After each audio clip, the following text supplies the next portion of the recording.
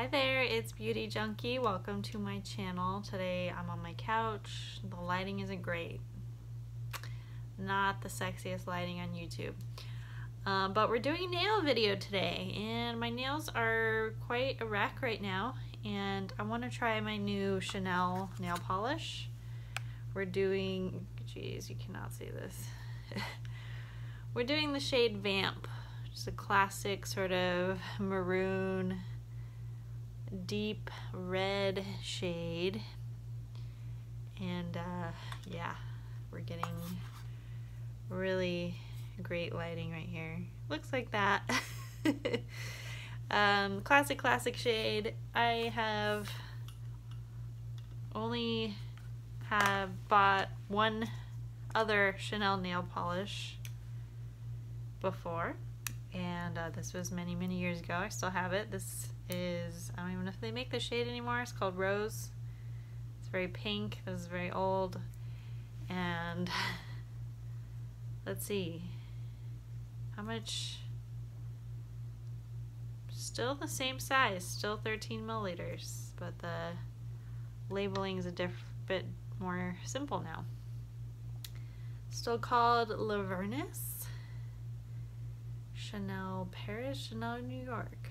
So pretty similar packaging, even though this was, oh gosh, probably well over 15 years ago. Alright, so we're trying this on, and I'm going to put this on my hands. I also want to do a pedicure. I know that's real fun for you guys to watch. But and I'll show you in a second, I have some really pretty blue, kind of teal, sparkly nail polish on, but I want to switch that out. I still want to keep my toes pretty summery, even though it's still, because it's still the beginning of September, it's still really warm. But I did want to try my new Chanel polish, so we're doing a little bit of fall on my fingers. So we're going to see how that goes. I do want to also give you a little tour of the new all the new nail polishes that I have. And I did a whole bunch of videos, like first impressions of all these nail polish hauls that I got from like indie companies. And I have to say I've been really pretty impressed. I think a lot of like the wear time has to do with my application, and sometimes when my application is a little rushed, things get real thick and they just flake off really fast. So that's kind of what happened, I think, with this one. So this is Hollow Taco. This is the purple slushy. Yeah. So this guy, the tops came off pretty quickly, and I think it's because I didn't go over the edge with the nail polish. Because I used the base coat, I used the Hollow Taco long lasting base and the glossy taco, and this happened.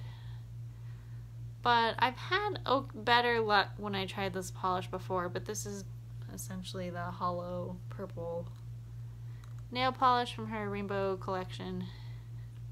Sorry, I know this lighting is like not great, but you get the gist. Just a lot of flaking and stuff happening there. Yeah, so this took me like forever to find in my collection, because I was looking for the special cap from Hollow Taco. It has like the taco thing on it, and I couldn't see it. And so I thought, well, I lost this. Where is it? I was looking everywhere in my apartment. So I went back to my bag where I keep all my stuff, and there it was, in with all the rest. So this is the shade that's on my nails right now. And I like her hollows. I think they're pretty. It's just we're not in the right lighting to really show them off. That this just looks like a dark purple otherwise. So, you know, that's kind of the thing about this kind of nail polish. You have to be in the right light to really enjoy it to its fullest. I want to give you a little tour of my coffee table drawer, and that is where I keep my polishes, because this is where I do my nails. I find it easier if everything's a bit lower rather than like desk level. So this is how I normally do my nails. So we're gonna switch angles. All right, so here's my here's kind of my battle station. This is where I'm gonna do my nails. I have some toe color options over here that I'm thinking about doing. Got all my tools, got my nail polish remover, got the new nail polish, cotton balls, stuff like that. And then over to the side of the coffee table, this coffee table is kind of worn out, but it's pretty useful for its storage. So this drawer sort of pops out, and take it over here. We have my drawer of nails and other miscellaneous stuff. So it's mostly nails, but I also have like some furniture cleaner that I haven't really used, some duct tape, some vacuum cleaner filters, furniture warranty stuff. I have no idea. I do have a UV light in here that I think is from Sally Hansen. And then I have like a nail polish remover. And then these little bags, I keep like my nail tools in, and like nail decor. This is a bunch of sponges and cotton pads. And this is where I keep all my polish. So I have this like caboodle makeup container kind of thing. And I kind of need, what I really need is like an acrylic drawer. But what I really need is a plastic drawer so I can just look at everything. And this stuff kind of moves around when I open and close the drawer. So anyways, I was looking through all this trying to find the purple slushie, and it was right here. Had a hard time. So this is my mostly new stuff. Bought a whole bunch of things. I did a recent nail polish trash. I threw away a whole bunch of old nail polishes and just got rid of a whole bunch of things, and it was really great but that led me to pretty much buy all this new. But now instead of like drugstore, it's all pretty much indie companies, or smaller companies, I'll say. Different companies. But I do have some of my old stuff still. Ooh, forgot about this one. So I have a lot of I Love Nail Polish, ILNP. I have a lot of things from this brand because they had a lot to offer. I have these like shifting flakes, plus like a whole bunch of multi-chromes from this company. So a lot of fun in this drawer. I do have the Peely base, which I found wasn't really for me. I don't think I really want to save that stuff. I guess I thought it was like the thing where you remove excess nail polish on your hands, and that's not what it was.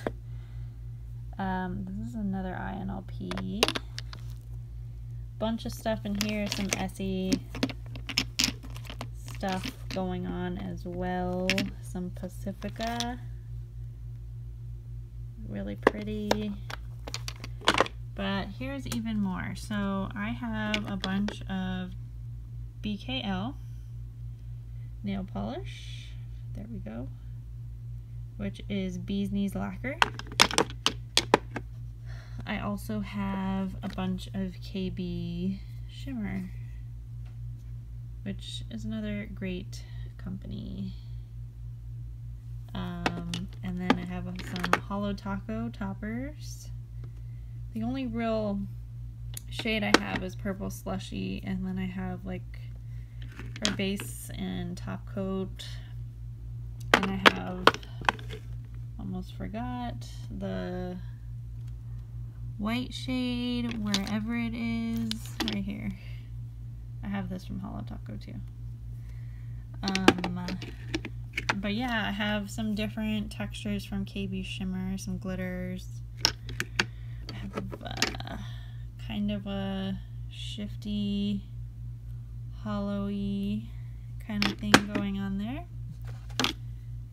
And yeah, this is my whole collection. It's pretty fun. I've been changing up my nail polishes almost every week since I've bought all these polishes. I just want to use everything as much as possible.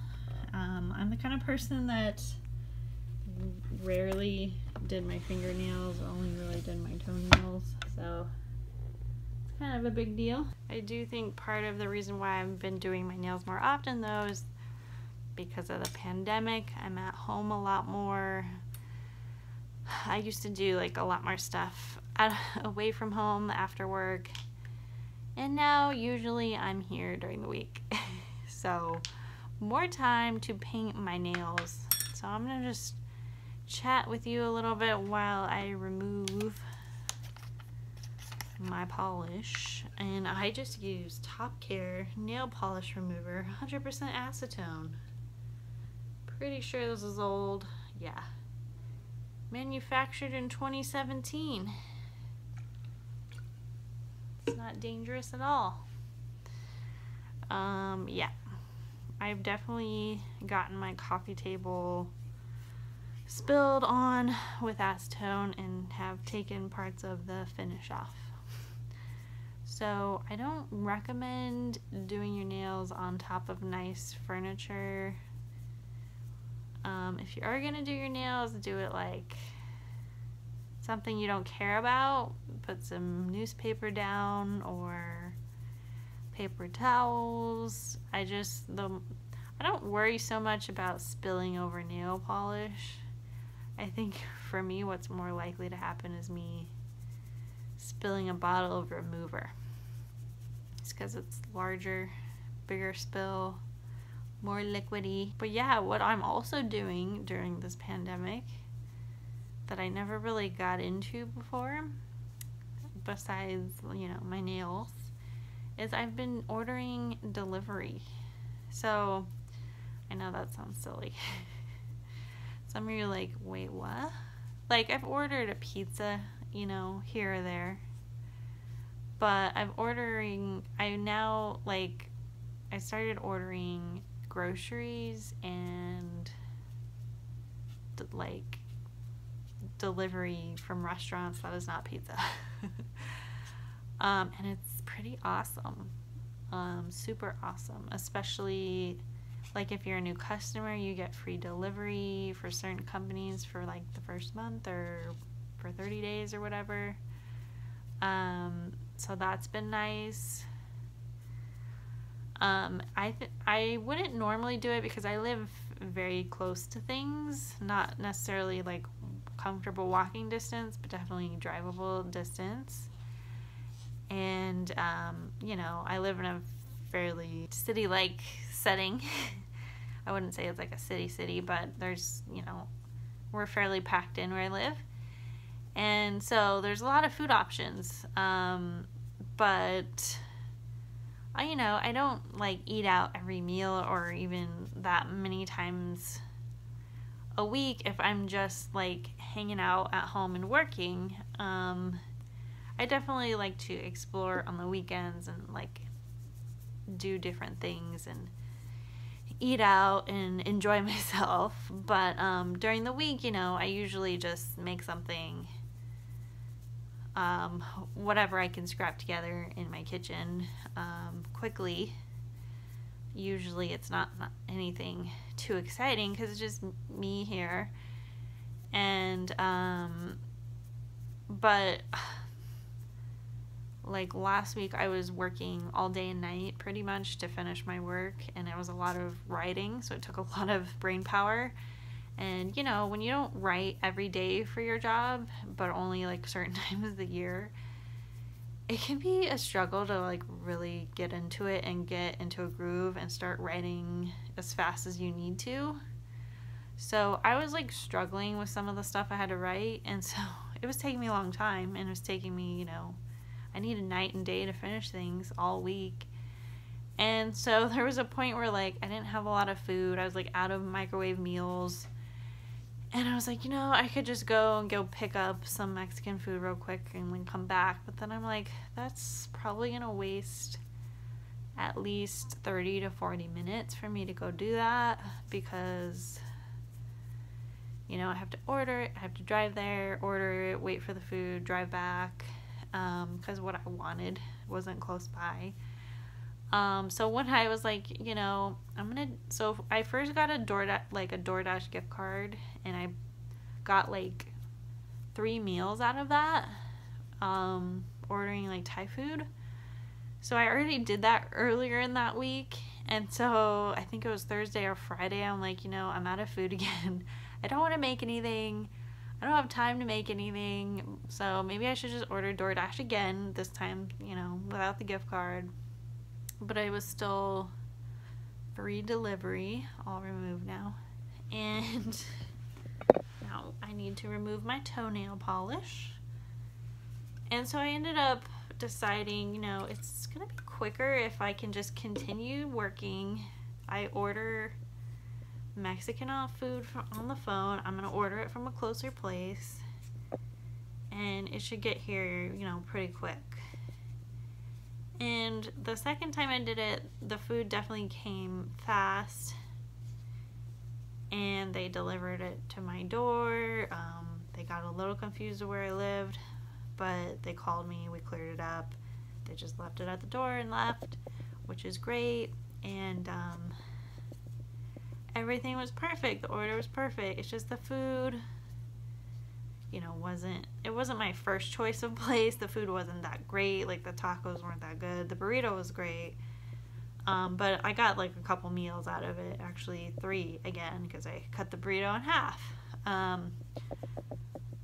But, you know, it was very convenient. I have to say, like, being able to continue to do work and just have food arrive to your door is so amazing. That isn't pizza.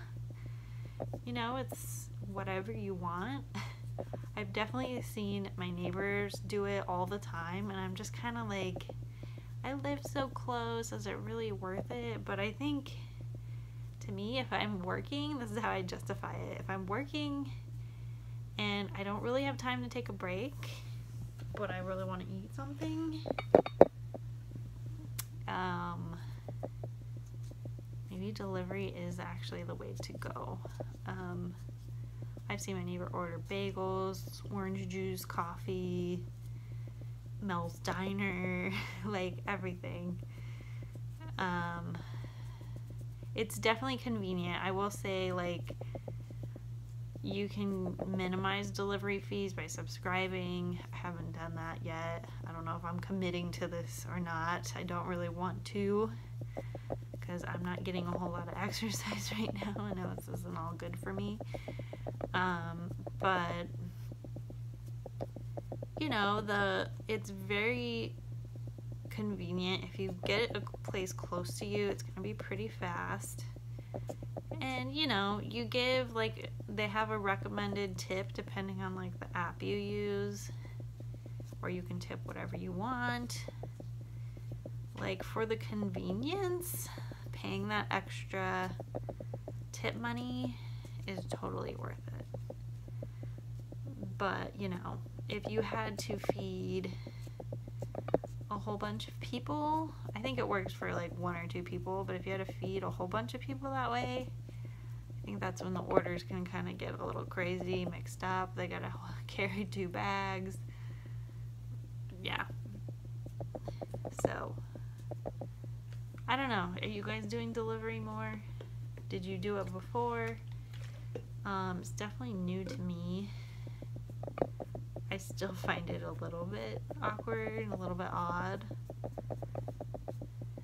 And I always find new places that I haven't really seen on Yelp on these delivery apps. And I'm like, is this place actually good? Because I feel like everybody rates everything really high. And I'm like, I've never even heard of this place. And I eat out quite a bit. So when I see stuff on these apps that's like most popular, and I'm like, sometimes it surprises me. So,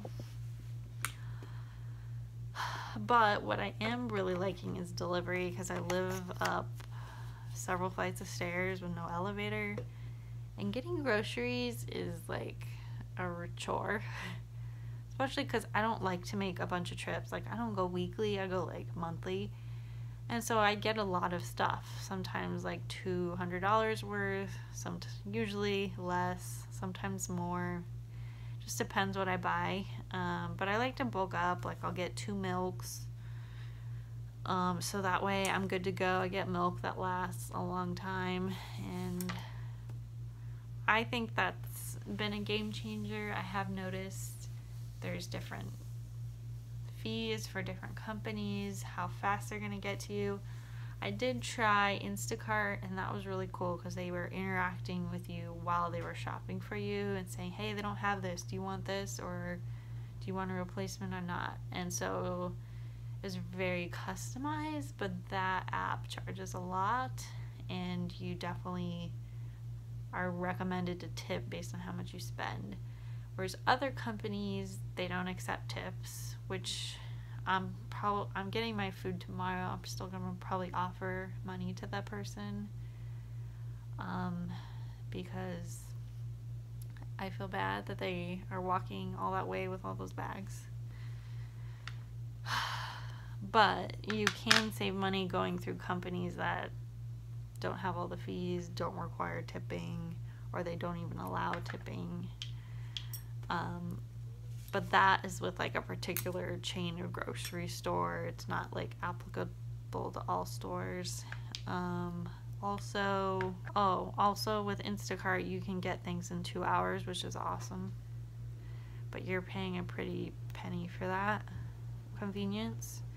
Whereas if you go directly with the grocery store and get delivery, depending on, you know, the chain you go to, plan ahead a little bit, like you get it the next day between certain hours. So like between 10 and 12, 1 and 3, or 2 and 4. Or if you want to pay the cheapest amount of delivery, you have like a 3 or 4 hour window, and you just have to be home for those 3 and 4 hours. But some of us are home anyway, not a big deal. So those are actually way less cost. But if you want within like an hour or 2 hour window, you're gonna be paying that premium. But I think that's really cool for those people that, say you're planning like a party where you're cooking and maybe you don't have anybody to go get and run something for you, go get something for you that you really need, and you still have to make other stuff. So you just have somebody deliver it. Like, how awesome is that? So my feet look really terrible right now. Oh, and I forgot to show you my blue nail polish.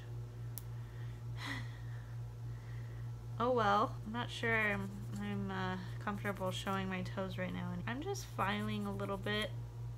I have the glass nail filo from Holo Taco. I like it. The one thing I would suggest to be careful about with your toenails is how you file or cut them. You want to avoid ingrown toenails, because those can get so bad that you need surgery to remove them. And then you can cause like real permanent damage to your nail bed. So you don't want to do that. My nails are kind of a mess right now. Alright, we're going to use the long-lasting base from Holo Taco on my toes and nails, fingernails. I don't know that I necessarily would buy this base again, just because I don't know that it's anything special. Haven't noticed that my nail polish sticks any better or anything like that, but I will use all of it. Some issues with polish sticking, and I think it's probably my application rather than the base coat, but it doesn't seem to be helping, I guess. Okay, I'm just applying this to all my nails. You know, if I were to create a nail polish company, I think about like what kind of bottle design would be like. And for me, since I had such a hard time today finding one nail polish, because all of the nail polishes I have, the top is black, I would try to find a nail polish that didn't have a black top. But but I'm sure that makes everything cost more. Because they can't use the top that they use on everything else. But still, it just, maybe as a brand, I just wouldn't use black at all. And then my brand would stand out in your collection, especially if you organize like I do, where you're not like on a shelf, but you can only see the tops. That's what I do, because it's not like you have the option of like laying it down like this or like this. Like, for certain, you're gonna have leaks at some point when you don't close the cap all the way. So I'm thinking about, for my toes, I still want to do something summery, and I'm thinking doing like these two pinks together, where you have this like matte classic summery bright pink. This is Guava Nice Day in KP Shimmer, or you have the Bee's Knees Lacquer Azalane, which is like a goldy pink with a gold shift. And then I could do some Holo Taco flaky topper stuff, or I could do some BKL like blue duochromy things, bluey or purpley. Kinda like the purpley one. I don't know. I feel like these are both, like the blue purples are both pretty summery, especially with the sparkle. But the pink is like especially summery because of how bright it is. So I want to kind of take advantage of summer while I still can. So I think I'm going to go with the pink on my toes and do the Vamp on my nails, just because I think I probably could get away with these in the fall. So we're going to go with the pink. Alright, my base coat is good and dry. We're going to get into Vamp. Here we go. Now, what I didn't know, like looking up close to this bottle, it has little slight micro shimmers in it, and I know this light is not going to be able to show you, but it's real subtle. So we're going to try this one out. A little scared because dark polishes did not hide imperfections well.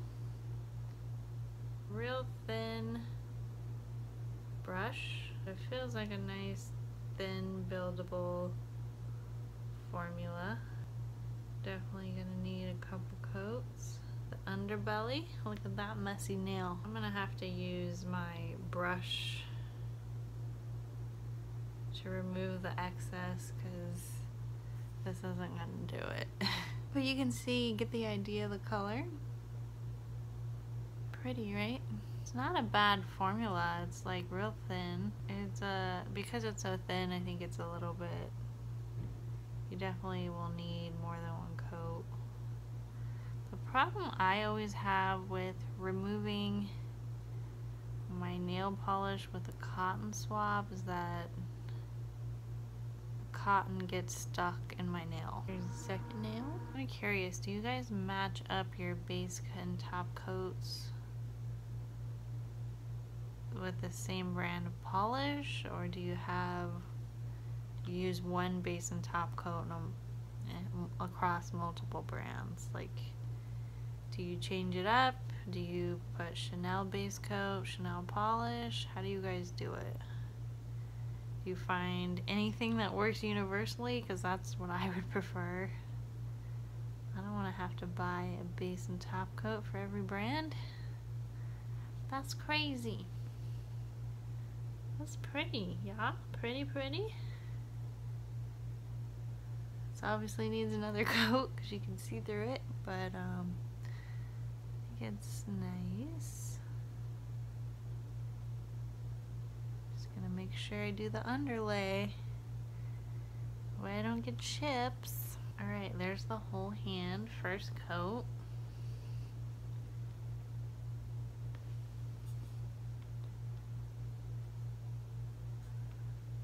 You guys can see what that looks like.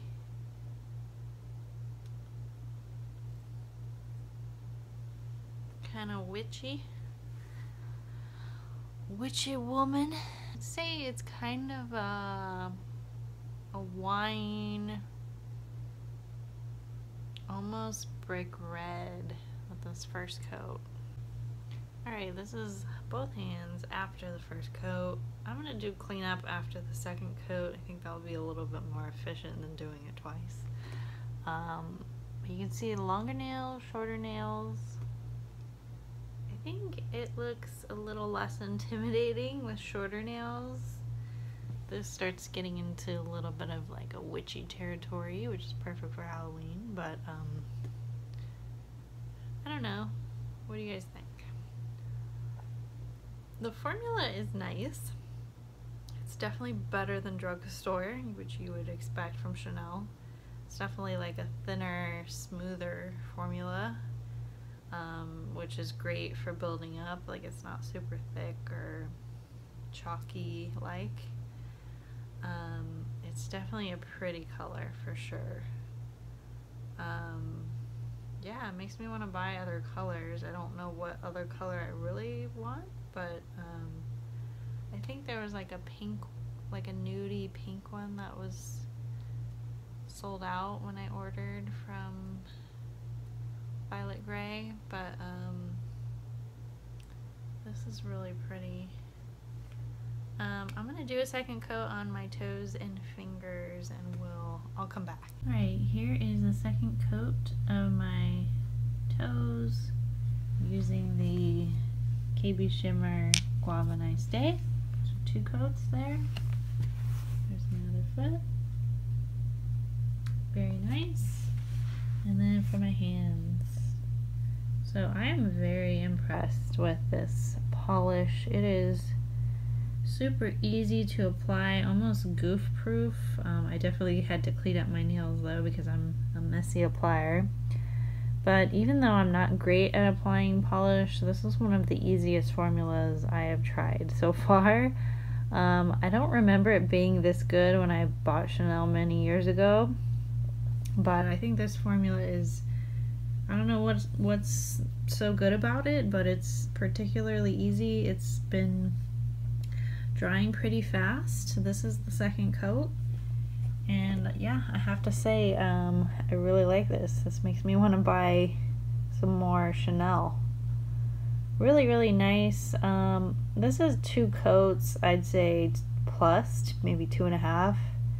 I just did like enough coverage to make sure all the streaks are gone, and yeah, I think what makes this so good is that it's thin and it's a smooth formula. The only thing for me is the brush is really thin, so it makes it a little harder to apply, but just almost like so shiny. Like, I know my camera isn't like totally doing this justice, but it's almost like a car finish, and this color is just really good. So very impressed. I do need to wait to put on a top coat, and then this sort of shiny gold on top of my toes, and then I will be back. Alright guys, I put on the gold pink, and then I also put the Hollow Taco Flaky and Solar Unicorn Skin on top of that. So that is what my toes look like.